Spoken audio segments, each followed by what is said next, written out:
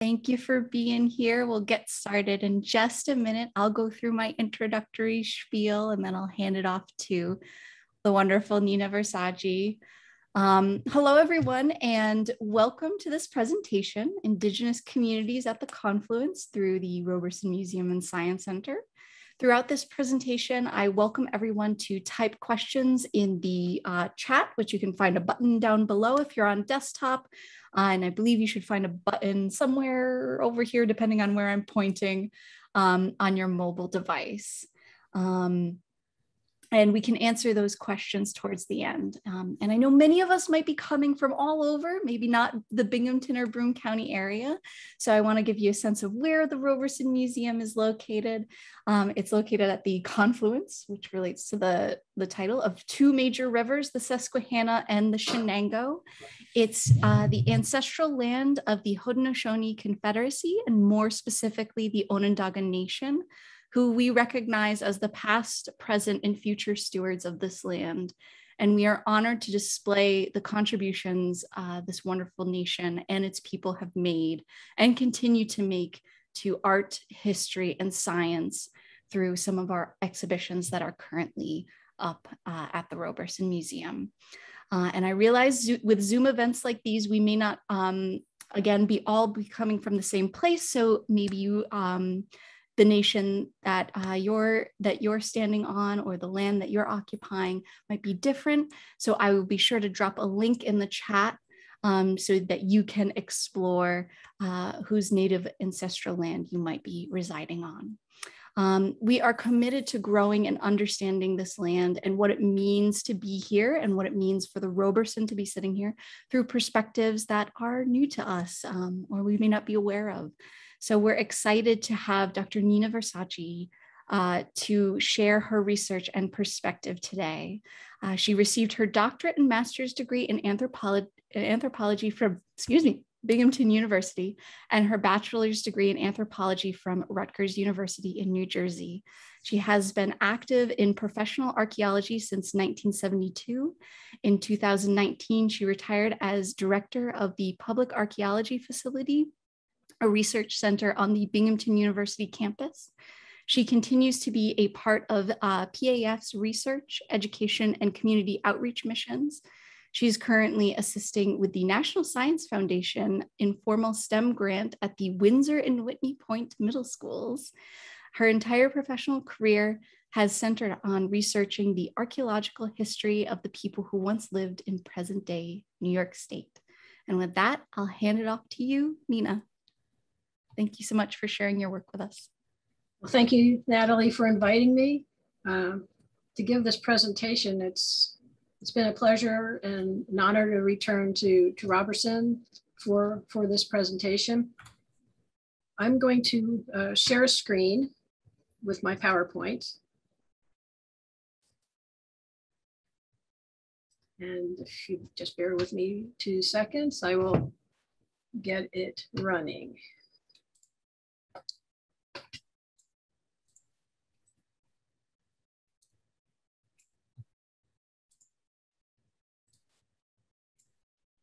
All right, I think everybody can see that.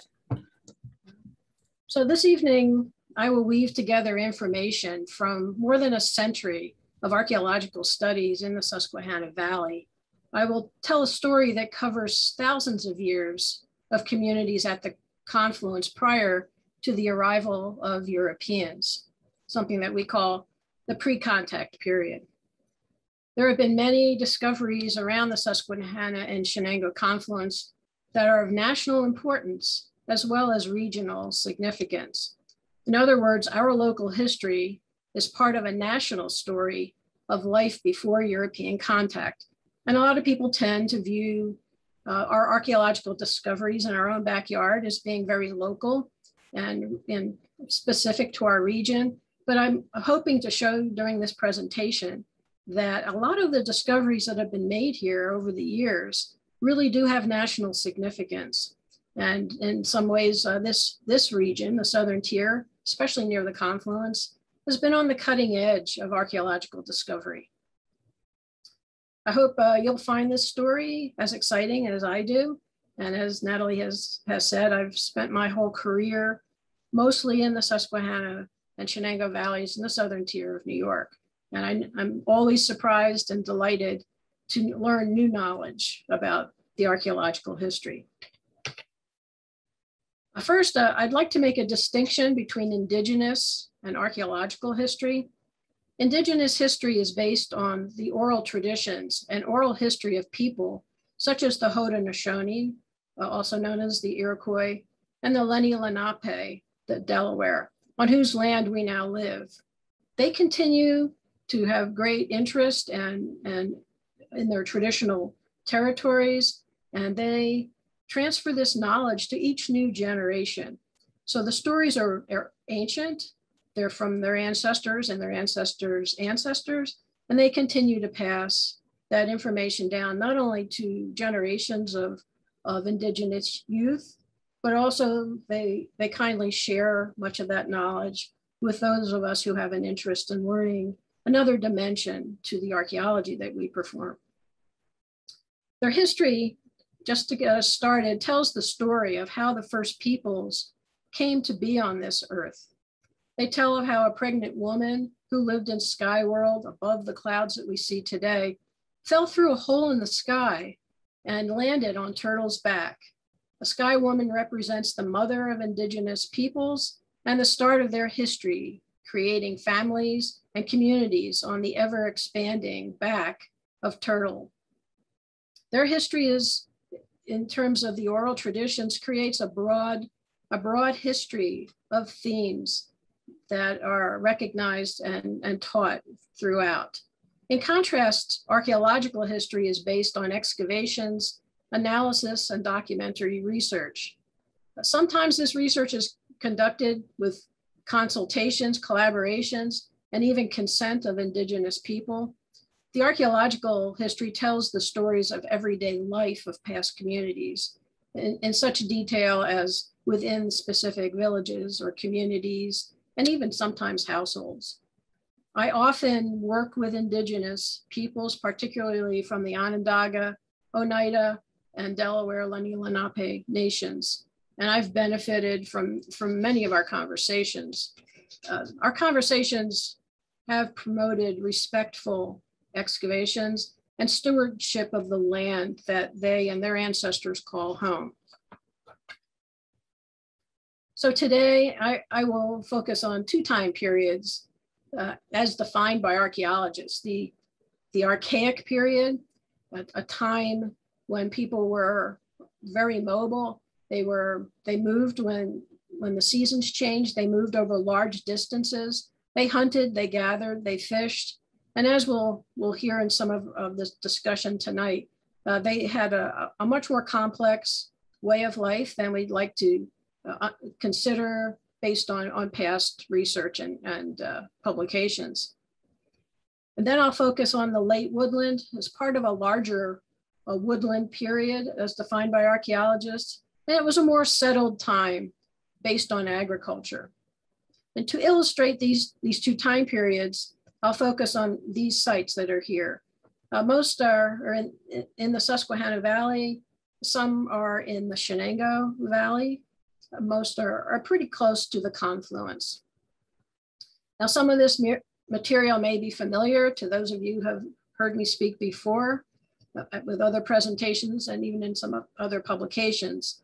But other information I will be presenting for the first time in over 30 years. It's been not hidden, but laying dormant in different places. And it's nice to be able to bring that to light after so many decades after their first discoveries.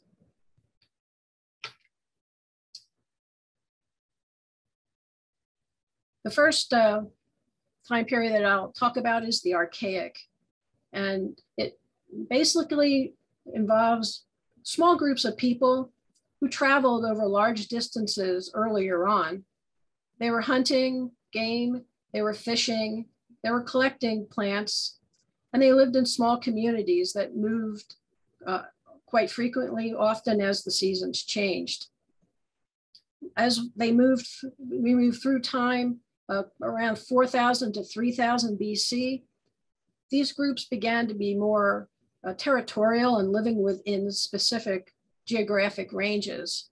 And they still moved their camps as the seasons changed. They aggregated, groups would come together for major ceremonies during certain parts of the year. They would break apart into small family groups that foraged widely within the valley territories.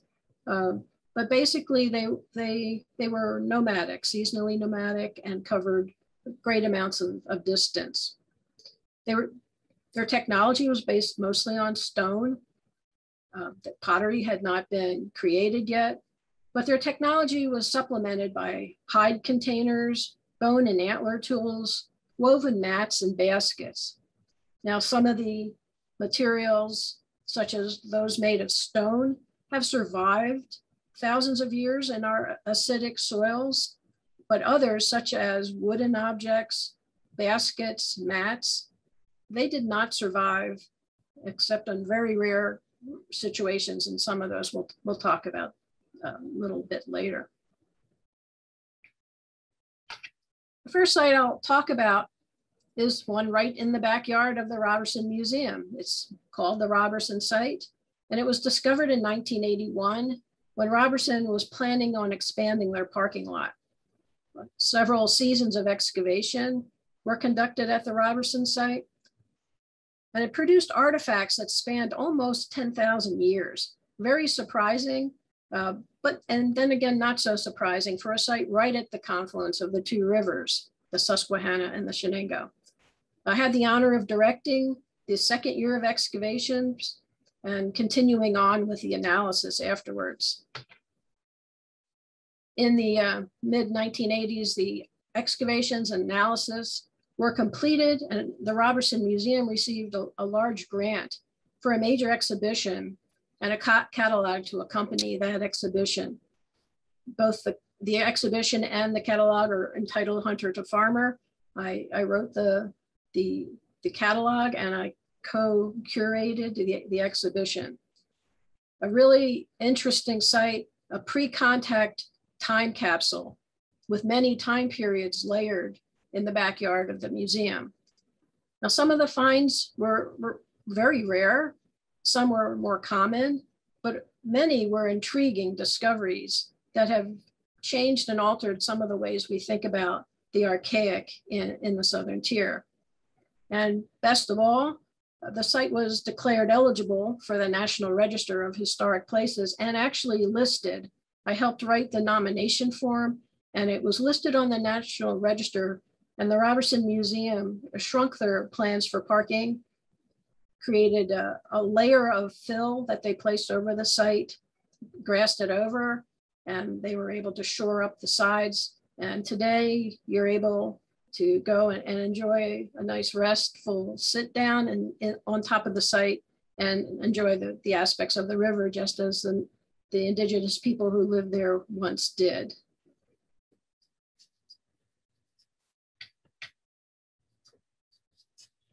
As I mentioned, there were some very interesting and rare items that came from the site. There are points, archaic, middle and early archaic point styles that are not known for other areas of the Susquehanna Valley that were found at Robertson. Now, throughout my talk, I will be making reference to projectile points, or points for short. And what I mean by that are hunting implements, the tips of hunting implements that were put onto either spears or darts or arrows. Archaeologists just tend to shorten it and talk about points, and so I will be doing the same. But you'll notice from this slide, let me see if I can make this work, that many of these projectile points are broken in a very specific way. So you can imagine if these were on the tip of a spear and they hit an animal and the animal shook the spear and hit a tree and it broke off, or when the animal was brought down and brought back to camp, that the tip may have broken off as they removed the spear. So we know that they were hunting during these very early time periods from 8,000 to 6,000 BC. And we have an illustration of what a camp might have looked like based on some of the tools that we found as well as some of the animal bone that was found. This illustration here is from a catalog, Hunter to Farmer, and it was illustrated by Margot Weissman. Similarly intriguing were 2 point types found on the site. One is described as Lamoka. These small stemmed points are somewhat common in the late Archaic. They are found on many sites. They are not as common here in the southern tier of New York. They're more common in other areas such as the Finger Lakes. But also found were these small notched, corner notched points. And these have been called Vestal notched points based on a site at Castle Gardens that I'll be talking about next. What was interesting is that we found some cooking hearths, several of them, that dated from radiocarbon dating of some of the charcoal on the site from those pits to about 1900 BC. The layers of the site also produced other types of points, such as the ones we see here, that documented time periods all the way from 1900 BC to AD 1400, such as these triangular points here are from the later agricultural period. But these 2 points, the Vestal and Lamokas, have caused archaeologists quite a bit of time thinking about what they actually signify. And many of the scholars who have studied this time period, I'm sorry, I have a very sensitive computer today. They've wondered about the dating of these. So the New York State archaeologists received an alert from many local amateur archaeologists, and they were worried that when the Route 17 project was first proposed, that the plans for the highway were getting very close to a significant site in Castle Gardens. And so they alerted the New York State archaeologist, Dr. Robert Funk.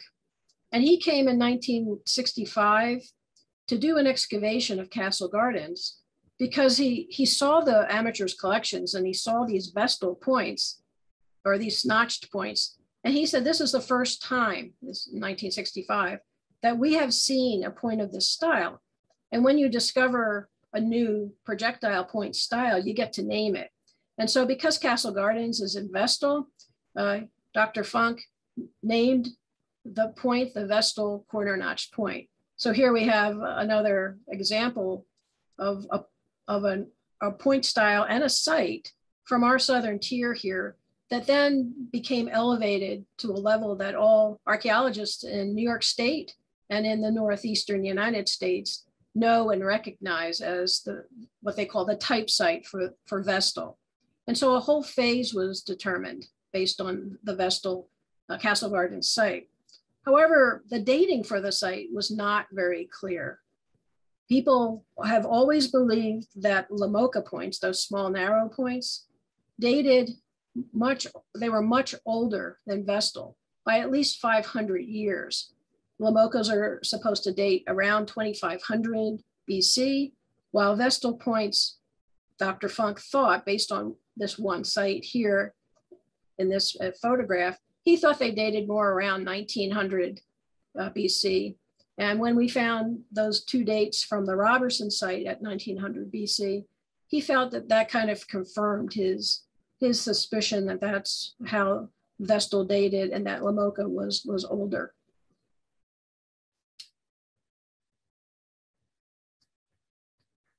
So the New York State Museum excavations, they created the site plan here. It's like a bird's eye view looking down on what was excavated. And these large areas are pits, either mostly hearth features, some were storage pits. And from these excavations by the New York State Museum, he found a large number of Vestal points and an equally large number of Lamoka. So he was still a bit confounded about how these 2 points related to each other and what they represented in terms of people and communities. So in 2003, Binghamton University's Public Archaeology Facility and Department of Anthropology launched another excavation at Castle Gardens. This was part of an undergraduate field school that budding archaeologists are required to take as the first stepping stone to becoming a professional archaeologist. But they were also joined by members of our community archaeology program. And I don't know if any members of the program are watching today, but they'll certainly recognize the site. The members of the Binghamton University Field School and CAP program, they excavated and screened the soil from over 60 units that measured 1 meter by 1 meter. And that's what you see here is a 1 meter by 1 meter excavation unit. And sometimes they link them up and did multiples in a row. That helped us see the stratigraphy of the site much better. Excuse me. Here, it's almost like, I'm hoping everybody can see, it's like a layer cake with this top zone of dark soil. Archaeologists refer to that as the plow zone, a layer of soil where things get mixed a little bit from plowing. And below it is a lighter, a tan soil. And that is a subsoil that we believe accumulated during episodes of flooding. Underneath that is a very dark, thick layer of soil that has a lot of fire-cracked rock within it, but also a lot of artifacts and other features. Excuse me. And then below that, we found the bottom of the excavation. No more artifacts occurred pretty much underneath that dark layer.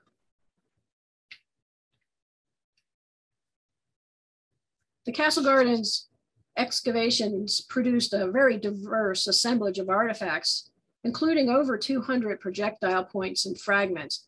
These are just a sample of what the Binghamton excavations found. However, there were many more Vestal points than there were Lamoka points. But what was intriguing is that archaeologists found Lamokas and Vestals from the exact same depth of excavations, and in one case, from the same hearth feature. And the site produced over 70 of these darkened soil features that were either hearths or part of that blackened soil that we sometimes called a dense midden. These radiocarbon dates were derived from that black midden as well as the pit that produced both the Vestal and Lamoka points. And you can see the date range below. In no way is it 1900 BC. And in fact, the date range more closely matches the accepted date for Lamoka.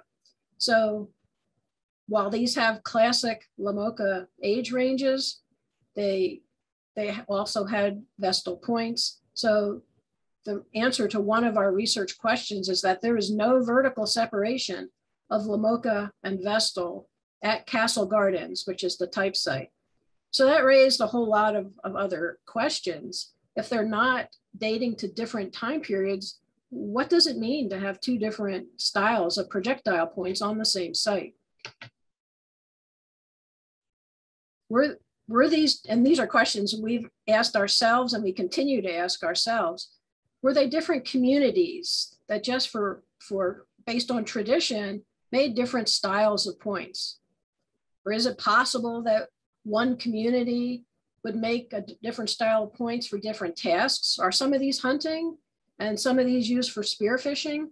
We actually had some edge residue analysis done on a small sample of the points, which suggested that maybe the small Vestal points, because they were notched and they had those tangs on the sides, maybe they were better for fishing because the tangs would have hold the wiggling fishies onto that spear. Some of the edge residue from those Vestal points did suggest it had oily residue from fishing. Others, like the narrow Lamoka points, suggest that there might have been more blood residue embedded in them that could have been from hunting. But it was not very clear cut. There was some crossover. There was some fishing residue on the Lamoka points and some blood residue on the Vestals. So that's still out there for consideration.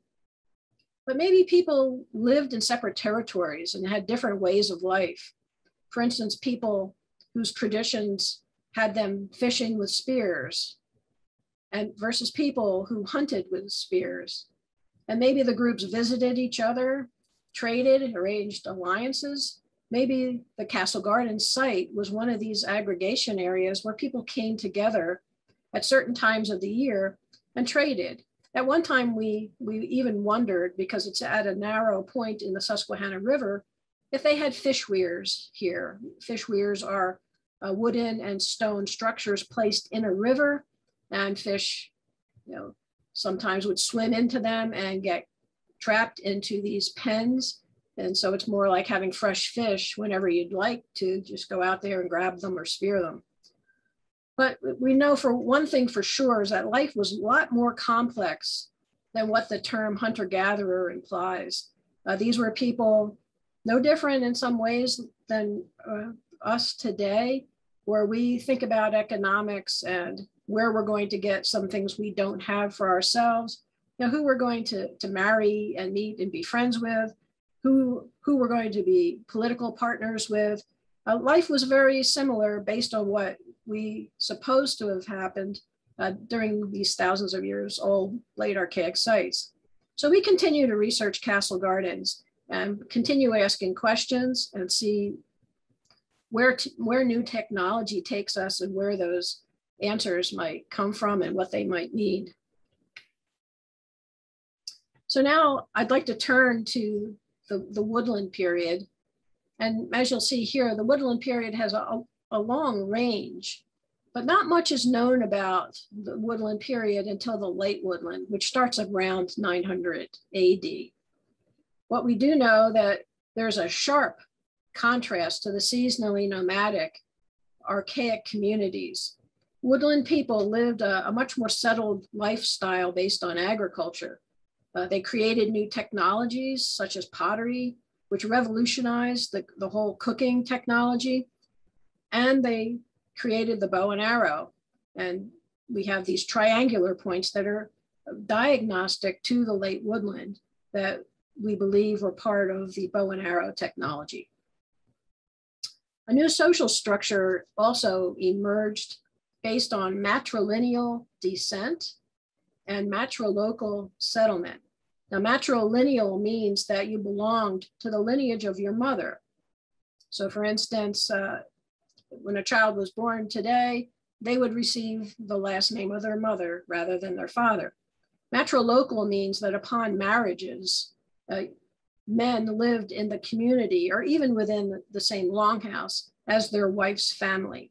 So sometimes they would have to pick up, if they were Seneca, they'd have to pick up from Western New York and then move to, say, Onondaga, if that's where their wife resided. How do we know some of this information? Well, we know that from archaeology, but we also know it from oral history when Indigenous peoples share that with us. And there are also some historic records by missionaries and diplomats written at the time of contact that help give us a glimpse into what life was like then. These are just some examples here of what a longhouse would look like. Many times containing multiple families, sometimes with a stockade fence around it for protection. Corn, beans, and squash were planted in mounds instead of the rows today. And this is an example of the triangular points that probably were the tips of arrows and some of the pottery type that was present in the late woodland. The first late woodland site I'll discuss is a Round Top site in Endicott. This is located where the Grip Griffin Ice Skating Rink used to be. It's not on the top of Round Top Hill where the park is today. And the first published reference to Round Top was made by Arthur C. Parker. He was a member of the Seneca Nation, but he was an archaeologist who worked at the New York State Museum and then became director of the Rochester Museum. And in 1920, he compiled an inventory of all sites that he could find within all counties of New York State, including Broome County. He based this inventory on the collections of farmers and artifact collectors. While artifacts are interesting to look at, they don't tell the whole story of the site. So at the time, he did not recognize the importance of Round Top. It was not until the 1960s that the significance of the site became clear. Again, collectors notified the New York State Museum and the New York State archaeologist at the time, William Ritchie. And then in the 1960s, they launched an expedition out of the New York State Museum to Round Top, bringing a whole slew of archaeologists from the museum into our community to excavate the site. Now, this is not Round Top.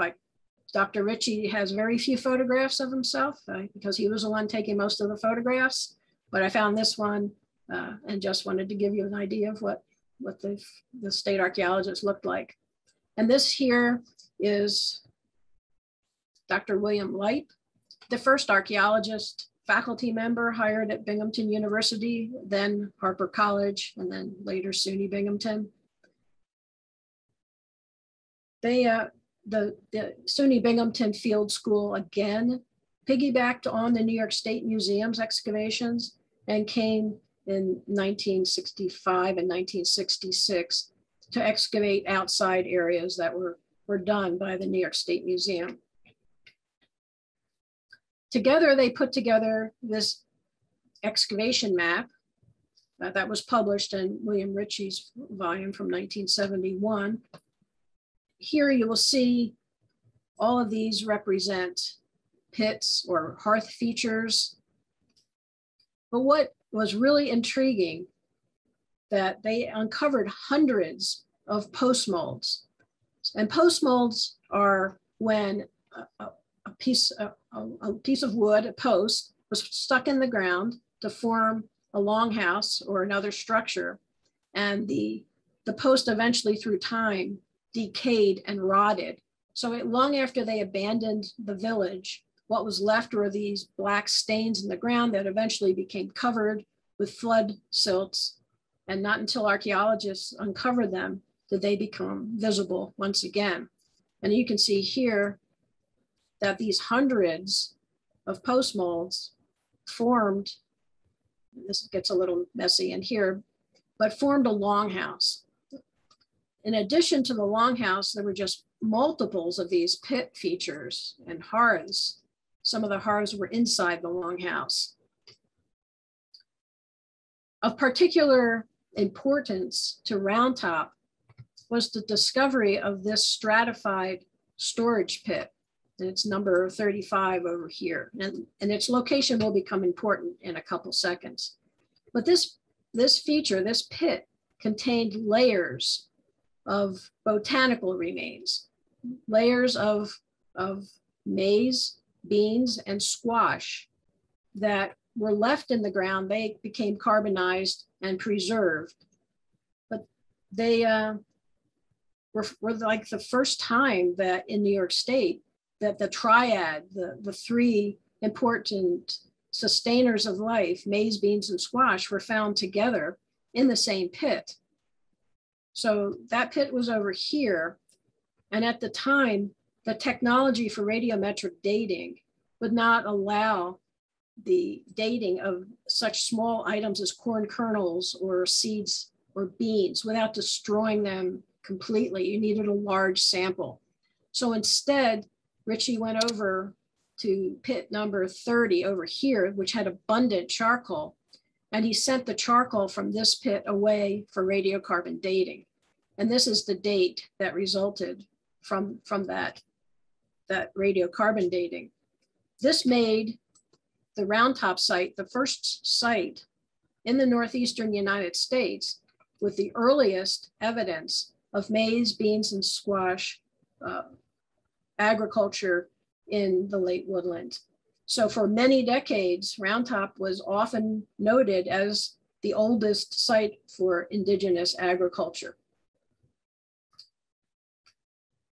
Well, this claim to be the oldest, lasted for decades, but in more recent times, it's spurred this debate, the maize, beans, and squash debate.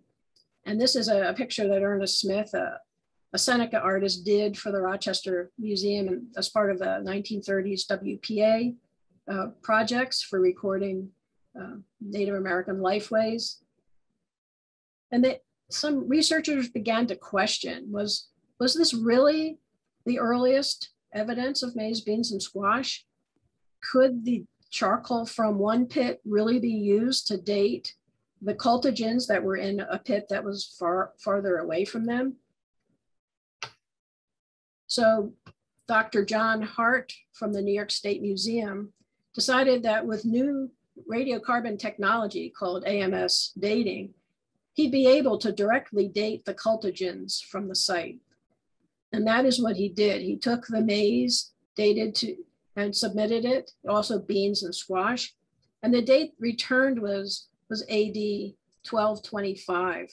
So about, a little less than 200 years more recent. So Round Top's reputation as the earliest site with maize, beans, and squash agriculture no longer held water. And in fact, in more recent years, sites in the Finger Lakes that had pottery with charred remains still adhering to the inside were scraped, and that charred material was sent away and determined to be maize, and the dates are as early as AD 650. But Round Top was still the first site in the Northeast with longhouse remains as well as all three cultigens, the first time that was found in the Northeast.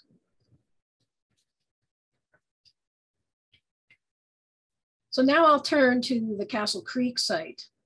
The Castle Creek site is on land that now houses the Weiss Markets on Upper Front Street. It's a really fantastic and interesting site.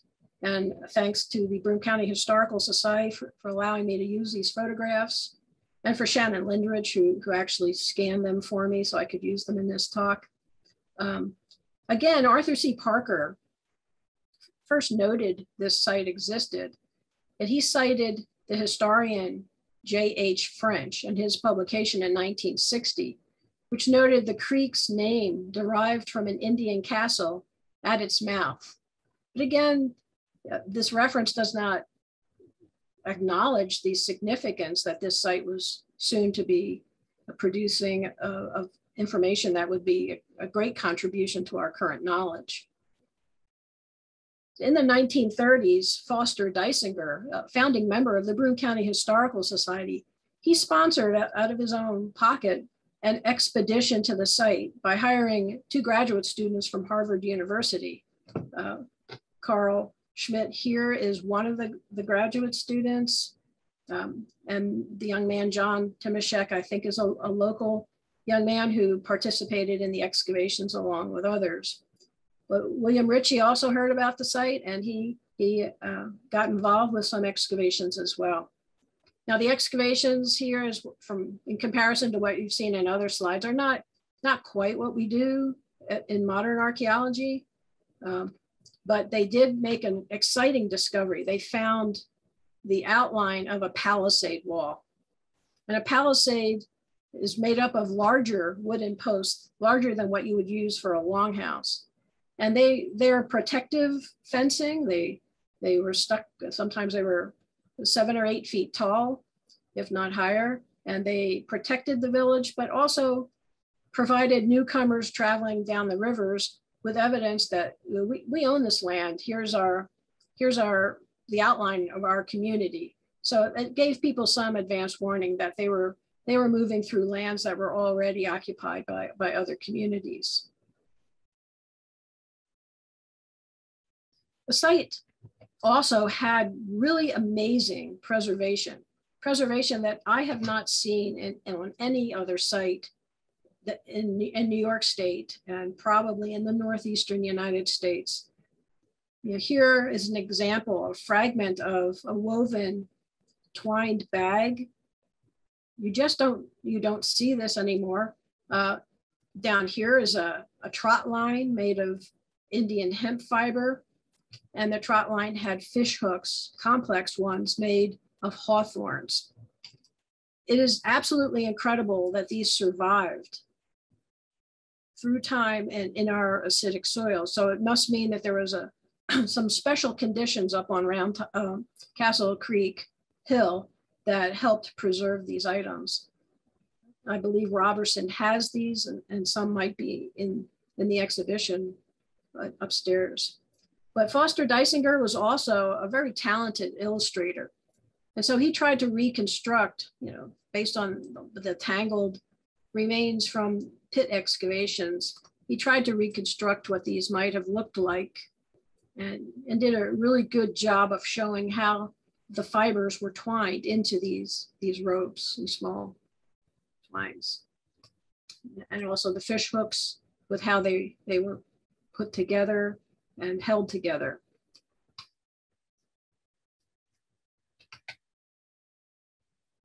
Castle Creek also had an incredible amount of pottery, and some of them were whole pots or smashed whole pots that could be reconstructed. These are examples, just some examples of the many types of clay pots, decorated pots that were found. And you have to keep in mind that this site was pretty much untouched in the 1930s and did not suffer, you know, decades and decades of deep farming that would have disturbed some of the pits that these pots were in. But William Ritchie later noticed that some of the decorations on these pipes were much different than what he had seen on other sites. So he defined a type of pottery called the Castle Creek type. And the site was so significant that he defined a whole phase of the late woodland called the Castle Creek phase, which had, you know, wide-ranging significance in New York State and beyond, and was cited many times in publications. Castle Creek was not without its own debates. Foster Dysinger, using the excavation data that was derived from the site, put together a diorama of what life might have looked like on top of the hill that housed Castle Creek. And if you notice there are huts similar to these that excavators and analysts at the time interpreted as being the dwelling type that existed on the Castle Creek site. Now, more recent scholars have strongly suggested that these post-hole patterns be looked at again based on the records that were made on the site during excavation, because it would be extremely unusual to have a palisaded community that had huts that resembled wigwams as opposed to longhouses. So if in fact that's what the patterns actually show, then this is a very significant dimension to our understanding of life.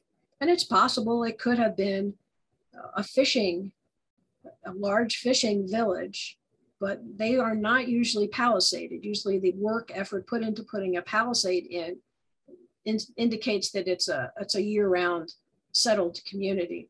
So that's one thing that needs a second look. And also Ritchie assigned a date for the Castle Creek phase to AD 1300. And what he did was average the two dates that you see on the screen here. So it has shades of the controversy that was at Round Top. Should we take a second look if there's undisturbed carbon remaining, and see what Castle Creek's dates actually say? Maybe it was a multi-component site with two communities separated by a couple hundred years, or maybe not. So a reanalysis is definitely needed. Whether or not we can do that, we'd have to find out if some of the carbonized remains had been preserved, with good intentions, preserved with some kind of chemical that make them no longer eligible for radiometric dating. A lot of the collection is stored at the Robertson Museum, and some is at the Rochester Museum. So it's out there, and maybe some of the pots have carbonized residue adhering to them that can be scraped away and submitted for dating. And finally, I'll be talking about the Binghamton University Downtown Academic Center, and across the street, the Twin River Commons housing complex. Here, the academic center is already built, and those of you from the area know where it is. Those of you who are not from the area, you might recognize the arena across the street. And this was excavated by Binghamton University. And the Twin River Commons was a private development, student housing development that was right at the confluence. So we were very surprised when we peeled back the asphalt parking lots on both of those parcels to discover large sections of undisturbed soil, both at the academic center here, as well as Twin River Commons. There were historic foundations, some of them dating to the earliest beginnings of the city of Binghamton. But just like your houses today, you have backyards, and some of you may have gardens in your backyards. So there was undisturbed soil in between foundations, as well as in the yard areas behind these structures. So for instance, in the Binghamton Academic Center, we were actually able to identify, the outline of, very sensitive computer, of a longhouse, as well as over 60 pit features and cooking hearths, some of them within the walls of the longhouse, some of them on the outside.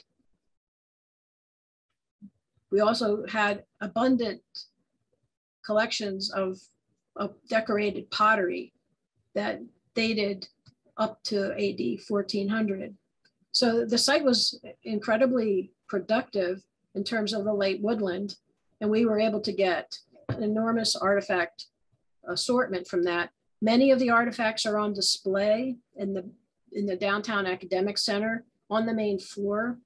And I think anybody who wants to take a look at them is welcome to visit. In addition, as I mentioned, there were numerous pit features. These are storage pits. And just as with post mold, when you put organic, organic refuse, garbage, into a pit and you leave it alone, it somewhat composts on its own and turns this dark soil. Sometimes when you cut these pits in half, you can see a stratified layer of how they were used during different times for throwing out different types of refuse. Excuse me. And these can be radiocarbon dated, and we did date many of them, and they date within the range at the academic center to AD 900 to 1400. The pottery produced has styles from some of the earliest pottery, AD 900 to 1200, with very flat lips, and others were highly decorated with cord markings. Now, the pottery decoration techniques during these earlier periods, they used knotted twine, again, Indian hemp, knotted and wrapped around either a stick or a paddle or even the end of a piece of bone. And that design with the knotted twine would be pressed into the wet clay before firing. Across the street at Twin River Commons, there was a much different type of pottery. There was also corded pottery, but for the first time, we begin to see incised lines in the decorations for the pottery. These incised designs may have been made with a wooden or bone stylus that dragged through the wet clay. this type of pottery, this incised pottery, usually dates to about 1520 to 1590, right before the arrival of Europeans. And in fact, we had radiocarbon dates from Twin River Common site that date to that range. And one of the interesting pits that was found at Twin River Commons was a shell pit. It's a regular pit feature, but instead it has some shell on the top, and that shell leaked into the alkaline materials, leached into the pit and preserved bone tools. And one of the tools preserved was a bone awl that had a polished tip that we believe could have been one of the styluses that was used to decorate the incised pottery. Now, I mentioned in the introduction that I work in consultation and collaboration with Indigenous peoples, mostly from the Onondaga, Oneida, and the Lenni Lenape nations. So these are two examples of success stories for productive consultations that were respectful and produced a lasting impression and record of the peoples who once lived at these sites. So for the Binghamton Academic Center, we contracted with Tony Gagne, who's a faith keeper for the Onondaga Nation, and Tom Huff, who is a sculptor. And they designed and created this stone sculpture that sits within the Binghamton Academic Center, and anybody can go take a look. It's up on the 3rd floor right now. And it depicts Sky Woman with a child, an infant, signifying her as the mother of the indigenous people who came and lived on the expanding Turtle's Back, especially also here at the Confluence. On the back, in relief, is a depiction of maize, beans, and squash, the sustainers of life. And so Tony and Tom titled this sculpture The Givers of Life.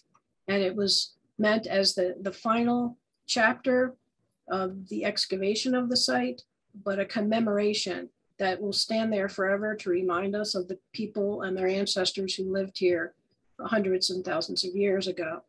For Twin River Commons, the developers for that project worked very closely with the Onondaga Nation.